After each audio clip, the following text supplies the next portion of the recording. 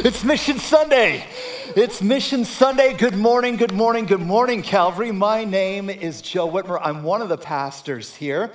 And I know that we've been in our Overcomer series of Revelation for the past 3 weeks, and we are going to pick that back up next week. But this week, we get to talk about something beautiful and glorious. We get to talk about missions and outreach and sharing the gospel with the world.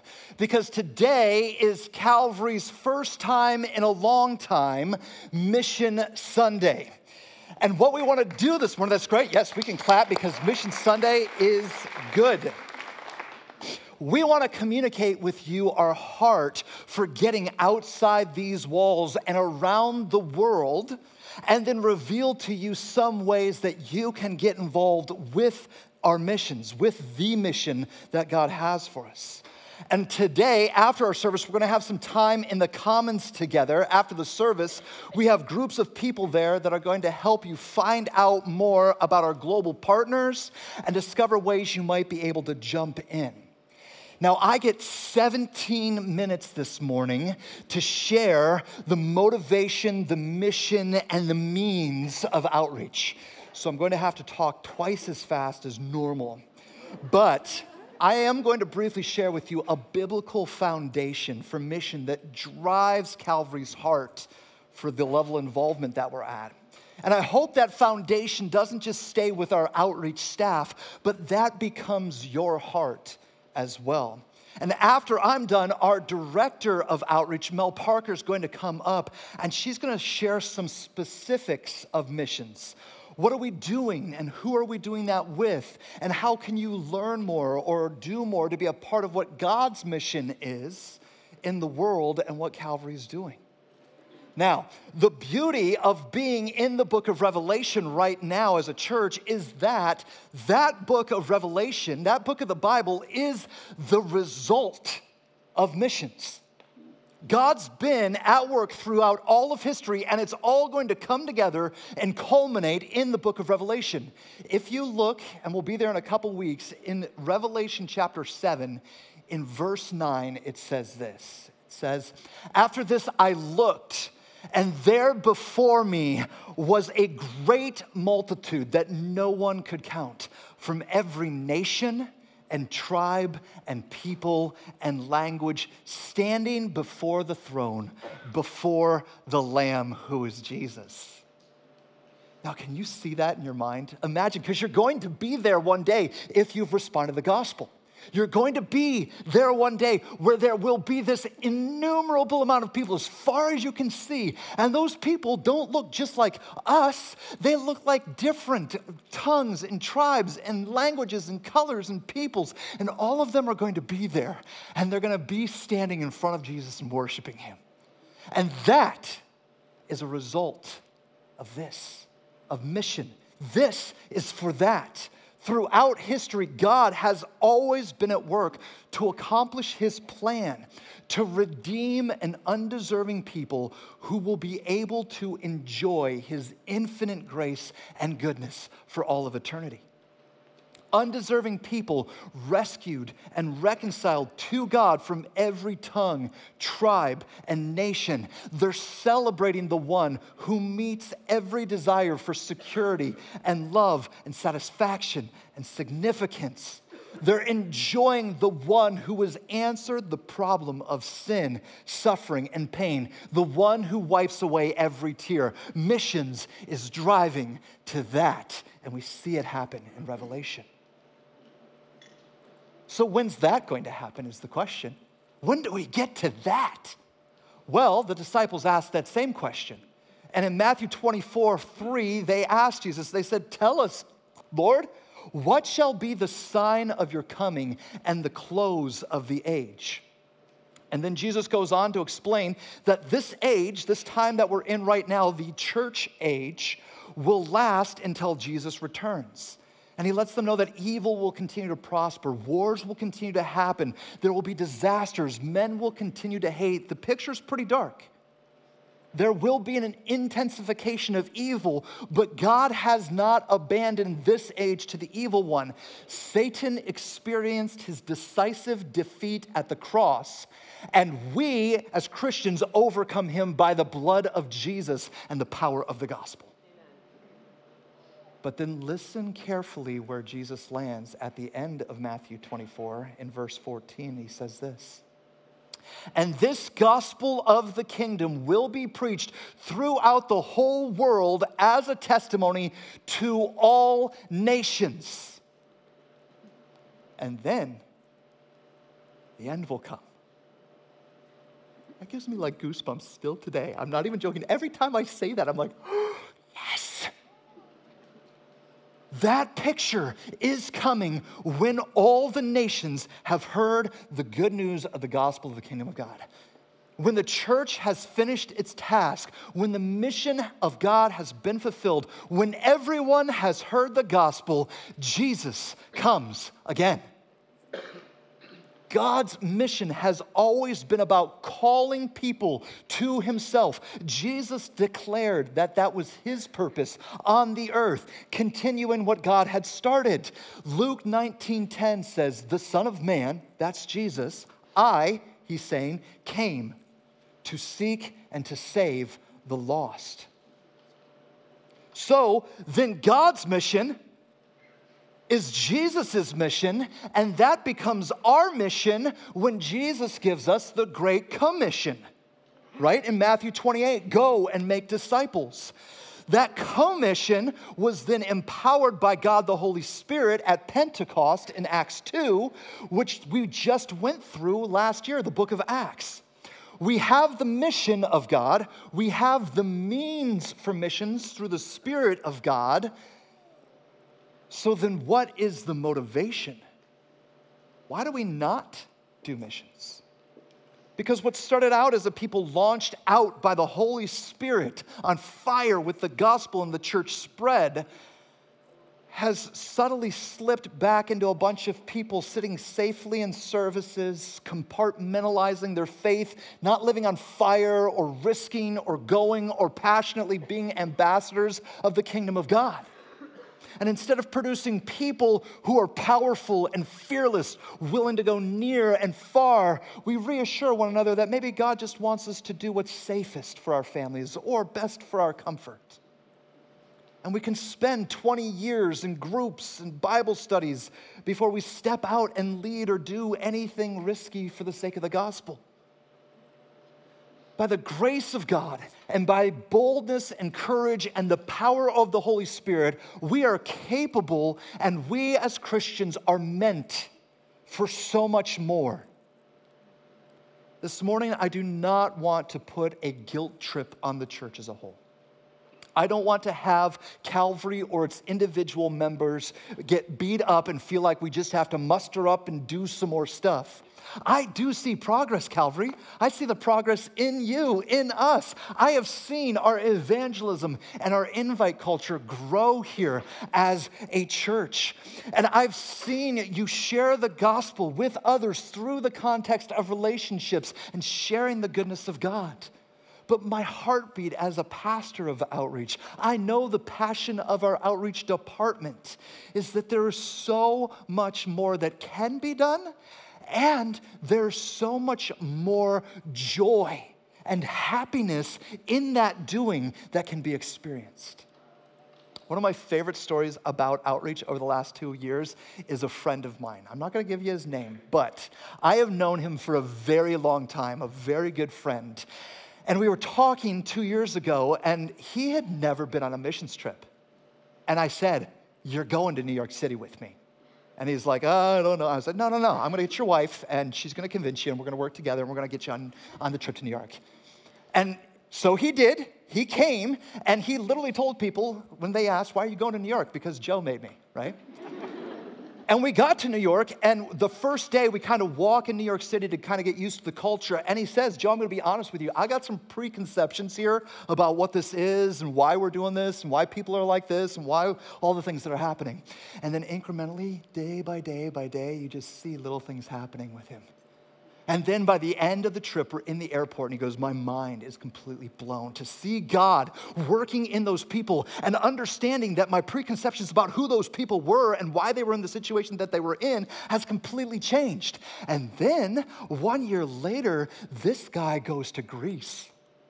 And he sees a global God doing this on a global scale with people who love Jesus in different global contexts. And they're reaching into the 1040 window. And these amazing things are happening. And he comes back, and I just see a countenance change, an understanding change, and a passion and joy and happiness change that affected him, it affected his wife, it affected his children, and it affected his relationships. And I was like, you get it. You get it when you go and you see God working and the gospel spreading, not just in America because God bless America, but God is actually blessing all the nations of the world in his mission to revive and call to himself all the tribes, all the tongues, all the nations. You can't help but be like, wow. Loved ones, just like my friend, your happiness, your joy, your experiencing the Holy Spirit is rooted in something so much bigger than a sports team or a college that your kid goes to or some family drama or your retirement package. God is at work in this world. And he's invited you and me to do something so meaningful that our happiness and our joy is inexorably connected to and dependent on it. Joining him in what he is doing in this world will bring you to the cusp of everything that deep in your soul you really long for and are desperately shouting to be a part of. So again, my question is this morning, what's the motivation? Well, the motivation comes partly from that. But how do we, as Josh says, get outside the walls so that that blessing that God has given us doesn't terminate on us, but flows through us to other people? To live out truly that diagram that we've shown a few times here at church, where the pathway of the disciple is that you connect, you grow, and you serve. You're here, you're connected. Maybe here online, you're connecting with Calvary. And that grow part is so important that you're becoming a growing disciple. That's what children's and students and young adults and small groups and Sunday mornings and worship and care ministries and all of those things are meant to do, is to develop and grow us as disciples who see God and then are caused and forced and driven and passionately pushed to serve. And anytime you hear Josh say serve, and hopefully the other pastors, what that means is that you are on mission for God. You are on mission with God. So that does mean serving here in the ministries of Calvary, but it also means branching off and being on mission in your neighborhoods and in your workplaces and in the rest of the world to go and see and be a part of what God is doing in missions. Now, that motivation for that does come from who God is, but then it also comes all the way back. We see it in Revelation, what's going to happen, but then all the way back to Deuteronomy 6. And this is when Israel was exodused from Egypt. And as they are going out, this is what God gives them. Deuteronomy 6, this is what's known as the Shema, which means hear. And this is what it says in verse 4. It says, Shema, or listen, hear, O Israel, the Lord our God, the Lord is one. Love the Lord your God with all your heart, with all your soul, and with all your strength. That should remind you of Jesus' statement of the greatest commandment in Matthew 22. These words I am giving you today are to be in your heart. They are motivators. They're deeply rooted understandings. Repeat them to your children. Talk about them when you sit in your house, when you walk along the road, and when you lie down, and when you get up. Bind them on a sign on your hand and let them be a symbol on your forehead. Write them on the doorposts of your house and on your city gates. In other words, what this is saying is everywhere you go, everything you think, everything you see or do or talk about is influenced by this idea that hear, O Israel, the Lord our God is one. This mission was laid out for the first time to Israel as they were sent out. Before they got to the promised land, they had to embrace the promised mission. And I don't have a near enough time to dive into the implications and applications of the Lord our God, the Lord is one, but suffice it to say, it means that nothing else gets to compete or come close to God. No other imitation gods, idols, ideas, rulers, kings, developments, countries, feelings, or even some of our fruitfulness comes before God. God is above it all, and his mission is clear and complete and absolute. Understanding who God is, as we grow as disciples, we are understanding more about how holy and awesome and incredible and good and kind and just and fair and jealous and all of the things about God. We're growing in that understanding so that mind seeps into our heart and that heart overflows into our life. What we're going to sing in a minute, stir a passion up in me, let it overflow. And that overflowing then is exactly what it says. As you get up, as you lie down, talk about your kids, as you're in your house, as you're out of your house, everywhere you go, that understanding then pours out of you and you have to tell everybody and anybody and somebody about it.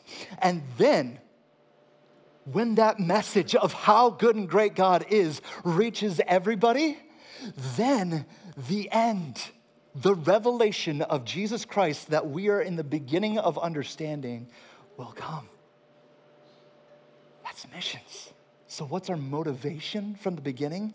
We are motivated to participate in the mission of God because of and by the glory of God and the power of the Holy Spirit. We are motivated by the greatness of God throughout all of history, leading to all of eternity, and we're empowered by that. We're motivated to do that as the Holy Spirit grows us in our discipleship. The mission was predicated by God. It started with Israel, was perfectly pictured in Christ, was passed down to the disciples, was empowered by the Spirit in Acts 2, and then it was handed to the church, and now it is resting on you and me today. The church and its people must retain and remain in the mission of God to call people to himself, to share the gospel, to be a missional church. Alan Hirsch, in his book, The Forgotten Ways, says it this way. I love this. A missional church is a community of God's people that defines itself and organizes its life around its real purpose of being an agent of God's mission to the world. The church's true and authentic organizing principle is mission. When the church is in mission, it is the true church. The church itself is not only a product of mission, which means that somewhere back in the 1800s, somebody heard the gospel, got called to Valparaiso, Indiana. They shared the gospel. They were on mission, and eventually they shared the gospel with somebody said, we have to start a church. That founded Calvary Church. Calvary Church shared the gospel. Other people came to Calvary Church. Calvary Church is growing, but it's not about just Calvary Church. It's about also going out. So we are a product of that mission. The church itself is not only a product of that mission, but it is obligated and destined to extend that mission by whatever means possible. The mission of God flows directly through every believer in every community of faith that adheres to Jesus. And to obstruct this is to block God's purposes in and through his people. Did you hear that one phrase? By any means possible. In and through his people and the church. So you as his people, what means are possible for you? What is the Spirit going to call you to do as it relates to the mission of God and sharing the gospel? Part of our directive as an outreach team is to explore all of the means that are possible for us. And there are a lot of means out there. Trust me, a lot. Mel and Kelly and Ellen and the elders and the staff and I are constantly looking at those means, discovering what is possible for Calvary. And without stealing too much of Mel's thunder when she comes in a moment, we are in the United States of America, we're in South America, we're in Africa, and we are currently developing more means to reach what in missions vernacular is called UPGs. And that stands for Unreached People Groups. Why UPGs? Because that is connected to Revelation. When all the unreached people groups have heard, those who have not yet heard, understand and hear the gospel of the kingdom preached, then the end will come and we get to experience all of the glory and goodness and power and majesty for all of eternity with Jesus. Getting to the gospel to those who have not heard should be part of every church's outreach. Okay. So the true church is a missional church. Thank you, Calvary, for serving as a missional church, for being a part of the mission to share the gospel across the street and around the world through your time, your efforts, your going, and your giving. And unashamedly, I will ask, go and give to the gospel going forward and give financially to the gospel going forward. Today, we have an opportunity to do that. Everything given above and beyond our normal budgeted amount gets to go to missions, and everything designated in Mission Sunday gets to go to missions, and that just means we have more means that are possible for us to go toward that end shall come. I could probably talk about 3 or 4 days about the biblical foundation, about the mountain of motivation, and the joyful experience that is a part of mission. And my heart for you guys is this, that passion would be stirred up in you. You would see a good and great, glorious God and be driven to go and tell somebody about that. But I want to make time for specifics. I want you to hear from another team member of ours, from the amazing Mel Parker, about what God is doing and how the mission is going forward here at Calvary and ways that you can get involved. So let me pray, and she's going to come and share some specifics. God, would you stir that passion up in us? Would you drive us forward by the power of the Spirit with the motivation of how good and amazing you are? God, we can't do that work.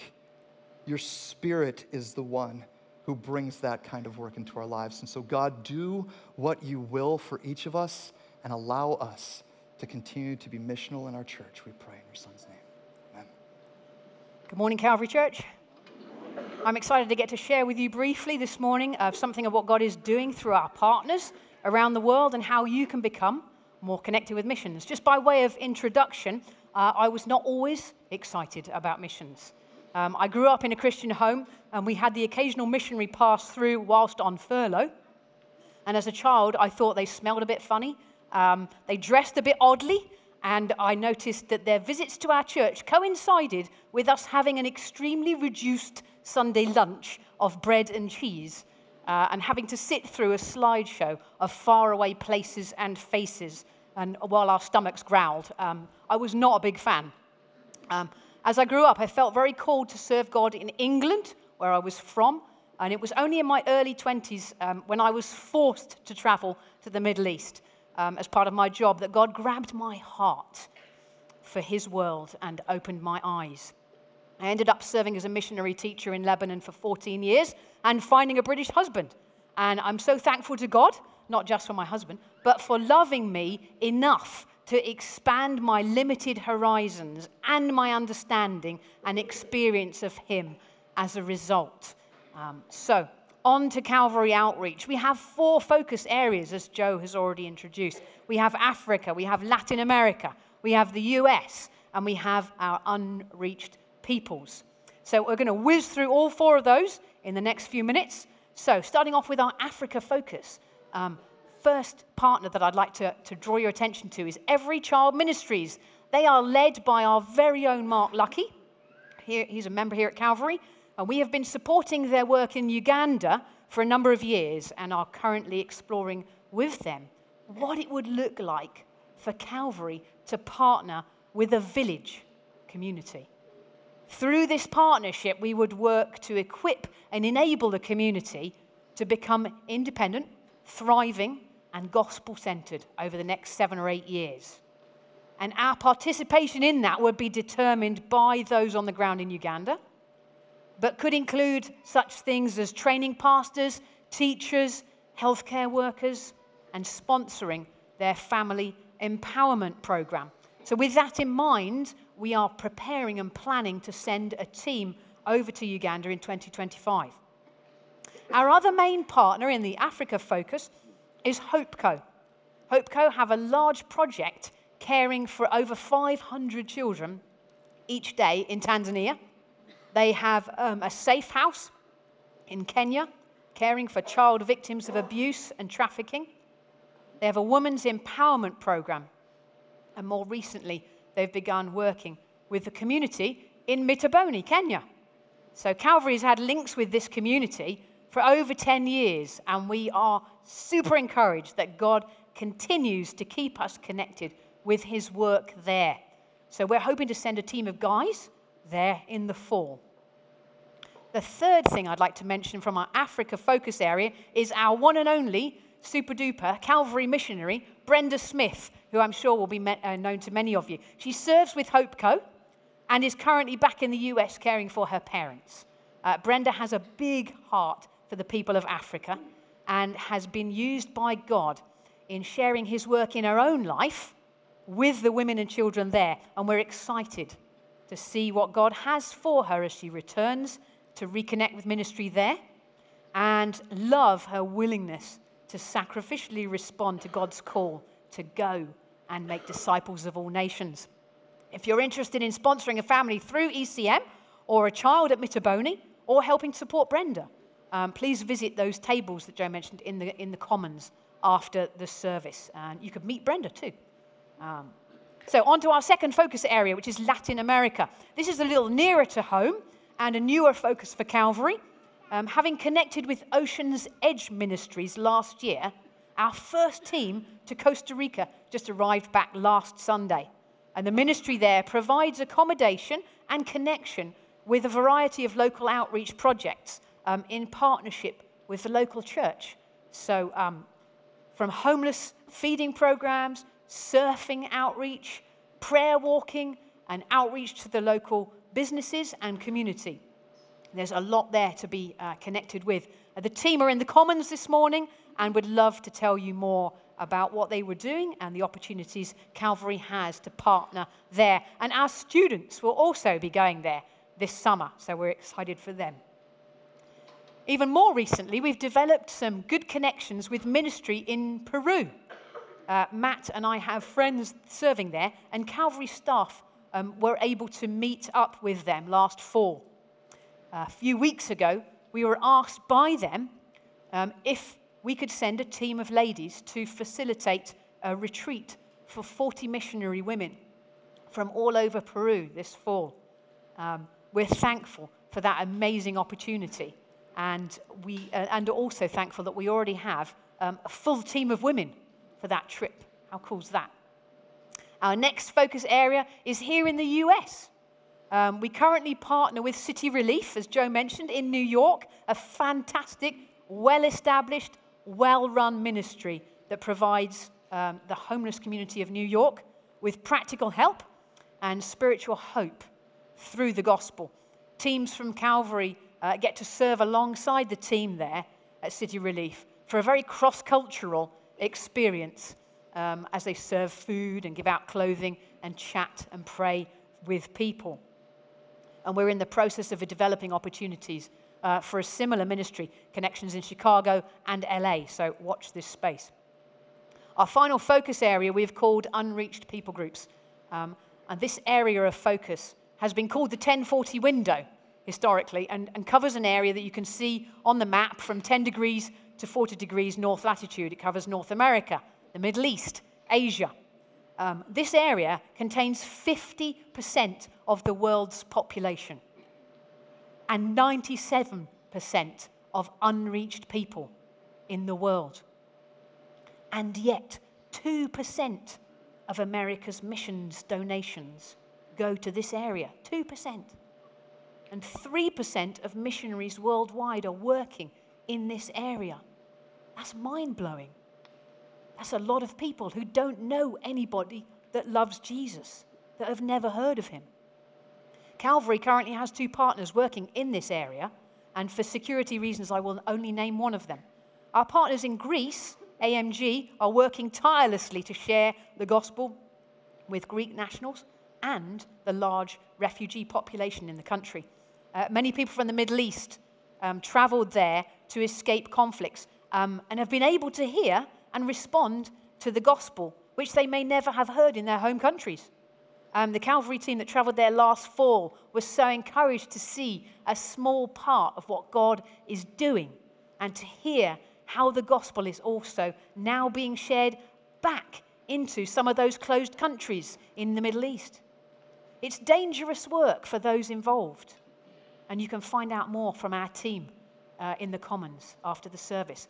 Our other project in Asia, in that region, is extremely strategic as our partners train pastors and evangelists to go where Western missionaries can't go to preach the gospel and plant churches across the region.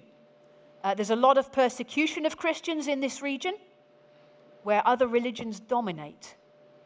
But God is at work, and his kingdom is advancing as his people courageously share his love. Many of us may never go to this region, but our prayers and support of God's people who live there is vital in reaching the unreached. We're currently prayerfully seeking God's guidance for a connection we have with a pastor of an underground church in Myanmar, another very gospel-resistant country in that 1040 region. Please pray with us for God to use us as a church to be an encouragement to that pastor and his congregation as they share the hope they have in Jesus at very great risk. So our God is at work around his world. This is just some of what he's doing, transforming lives through the gospel. How can you help? I'm glad you asked, as Josh would say. Here's some of the ways that you can get involved. The first and most importantly is through prayer. Thank you to many of you who came and prayed for our partners during our week of unbroken prayer in the chapel.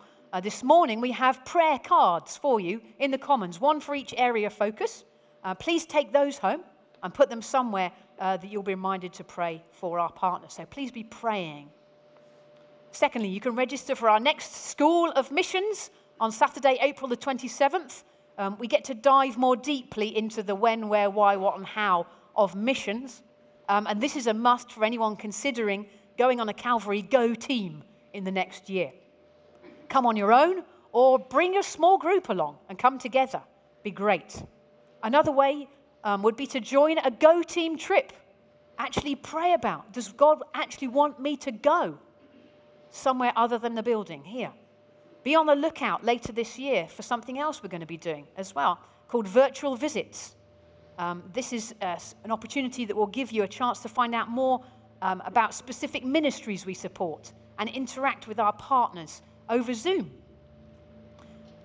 So Scripture says, go, therefore, and make disciples of all nations. Can I encourage you this morning to think about and to pray about what are your next steps outward to a world that needs to hear, towards the lost, towards the least? What would God have you do? It's easy to say, here I am, Lord, send someone else. That's the comfortable option. But as we remember and worship a God who has reached out to us in love, may we be his people that take that love and share it with the world around us.